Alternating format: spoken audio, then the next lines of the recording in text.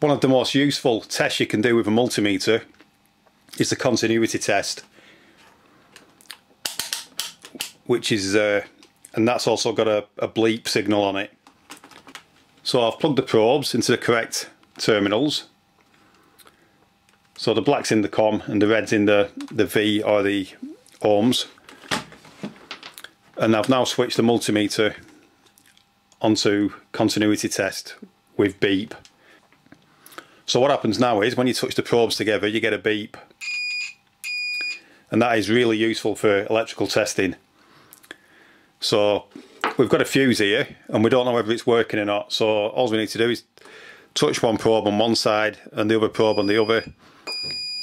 And you now know that that fuse is working. So for locating an electrical fault, a multimeter like this with a continuity test on it with the beep function is extremely useful. We've got a lawnmower here that stopped working, so we're just going to do a bit of fault finding now, and we're just going to try and determine exactly where the fault is. The first thing you would check on something like this would be the fuse, because that's the obvious place to store it. But also we've got a lot of cable here that's all tied up and knotted up, and that has a tendency to break and you get internal breaks on it, and when you do that you don't get continuity through all the cable. So we're just going to unplug it from the actual machine. So we've got the plug there that goes into the machine and the plug there that goes into the mains. It's important whenever you do any electrical fault finding that you unplug your appliance from the mains, because you don't need electricity to actually locate a fault. You can do it quite easily just using a multimeter. So I've got my multimeter and it's still switched onto the continuity test with bleep. So I'm just going to put that on the worktop. I'm afraid you can't see it, but you will hear it. So now I'm going to take the plug that goes into the actual lawnmower and I'm going to locate a probe in there, and then I'm going to take the plug that goes into the socket normally and I'm going to test, and you can see there that we've got continuity. So that's telling you that that bit of the circuit is working. So now I'm going to swap the probe over onto the other side, and then I'm going to take the plug again, and when we test that side you can hear that that side is also working. So that also tells you that the fuse is working, because the fuse is actually in there. So we now know that the actual lead on there isn't faulty.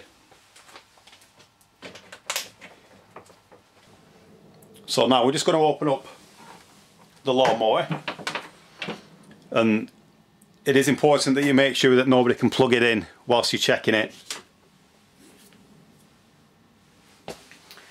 So we'll just take the grass basket out,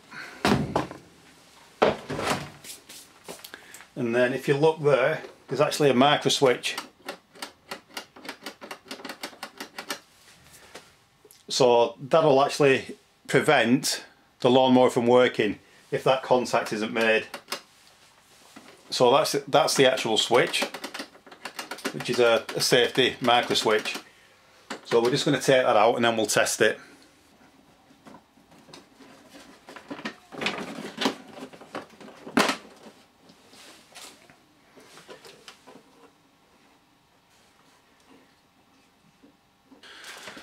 So for that switch to work, you need continuity going through it when it was in the down position.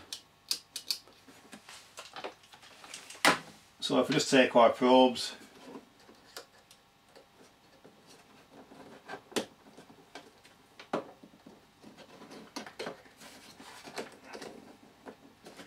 and locate them and then press the switch in, you can see that it's just not working at all. So that micro switch is gone, it's faulty. One thing you must never do with an appliance like this is try and override it. You should never override any safety switches like that.